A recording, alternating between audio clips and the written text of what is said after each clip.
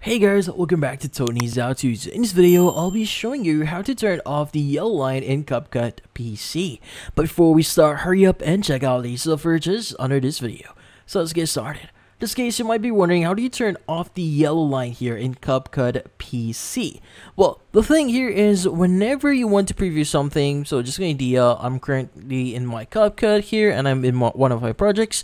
So in this case, for example, you have this line here, so it is actually a preview to what you are, in this case, what you want to cut. So if you go to shortcuts here, so the S key, so just going to so let's just scroll down over here, look for the S key here. So yeah, so basically the S key is actually the preview key. So in this case, there are two ways for you to disable this.